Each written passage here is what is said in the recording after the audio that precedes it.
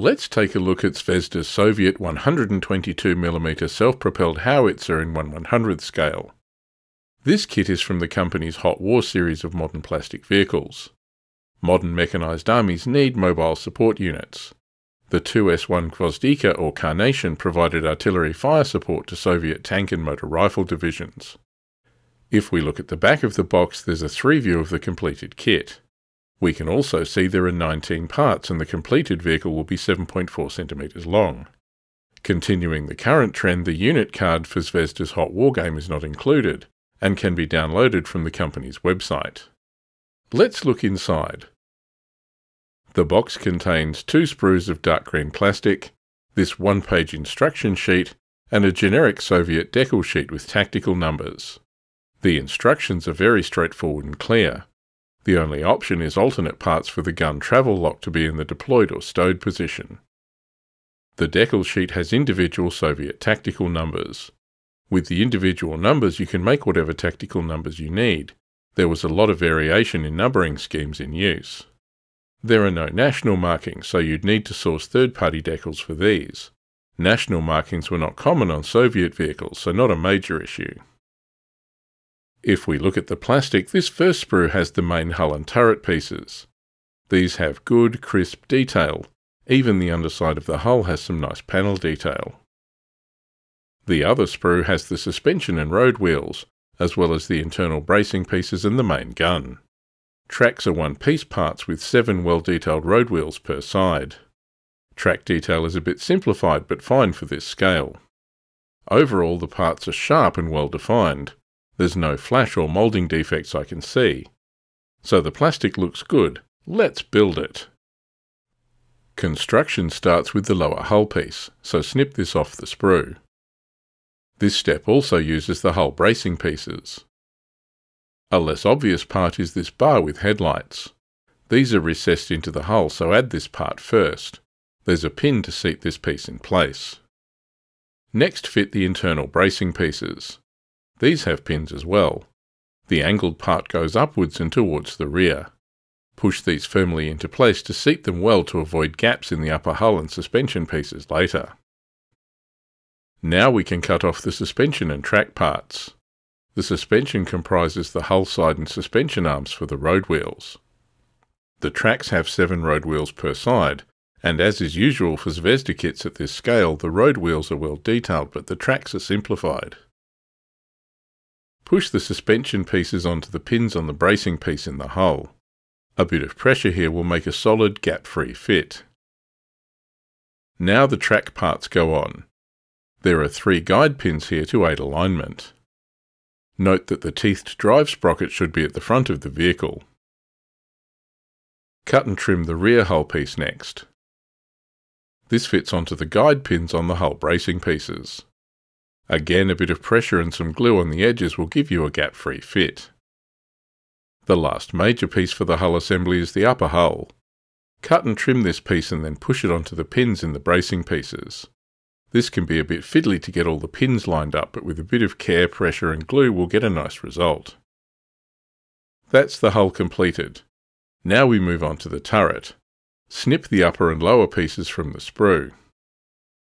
You can also cut free the main armament, the 122mm howitzer. This is on a round mounting that allows elevation and depression of the gun in the turret after assembly. This is important for an artillery piece as the guns can be raised on the table, but lowered again for transport and storage. The best of both worlds. I used my hobby knife to open up the end of the barrel. Use a pin to mark the centre hole and then drill or use a hobby knife to make the hole. Now assemble the turret upper and lower pieces with the gun sandwiched between them. This is a bit fiddly to do while you're filming the process and I was struggling to keep it in shot, but you get the idea. A bit of glue will hold it all together. There are just a few pieces left to assemble, like the backplate for the turret. This has snap fittings, but I've used some glue here. A bit much really, whoops. A side stowage box and a searchlight at the commander's hatch completes the turret build. This just drops onto the hull. Here's the finished vehicle. I think this looks great. As you can see here, there's plenty of detailing on the upper decks, engine grills, exhausts and so on. The road wheels and tracks look good. The Zvezda kit includes these stowage racks on the rear of the hull. Detail is strong and well defined. The assembled kit doesn't have any gaps or poor fit of parts anywhere. This was a quick and easy build. It went together well and the end result really looks the part. I have 2 more in my stash ready to build to make a full 3-gun battery for Team Yankee. Let's look at some history. The 2S1 Gvozdika is a self-propelled artillery vehicle. Based on the chassis of the MTLB Soviet tracked utility vehicle, the Carnation mounts a 2A31 122mm howitzer. The gun has a semi-automatic breech and can fire heat, flechette, chemical, illumination and leaflet rounds, as well as high explosive fragmentation. There's also a rocket-assisted HE round for greater range. Self-propelled artillery are designed to keep up with modern mechanised warfare.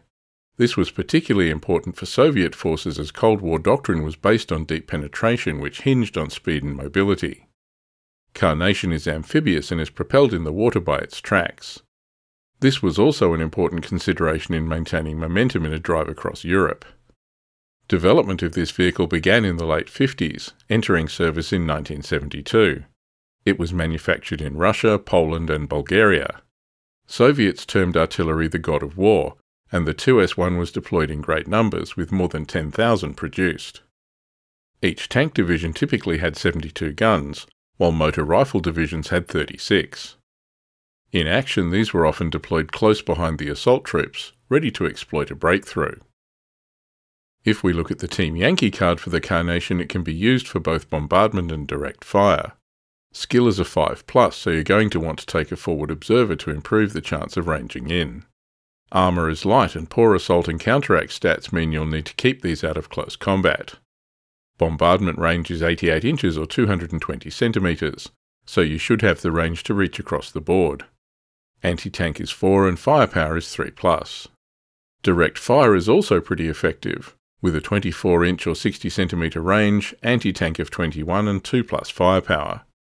This is pretty respectable and should give tanks pause for getting too close. The guns are brutal, so they can also dig out infantry if required, but the slow firing rule limits the effectiveness of fire when on the move.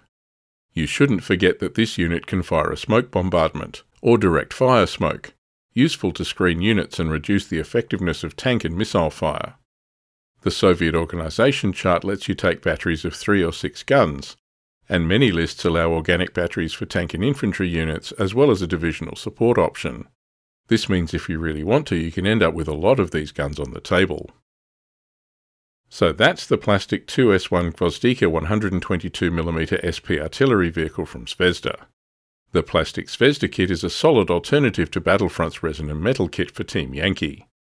Zvezda's hot war range is at a higher price range than their World War II kits, so there isn't really a great price advantage for the plastic kits here. Detail in plastic is usually a bit crisper, but some people like the weight of resin kits. But given there's little price difference between them, which kit you choose is up to your personal tastes. Artillery was an integral part of Soviet doctrine, so it might be time to add some of these to your force. Let me know how they work for you.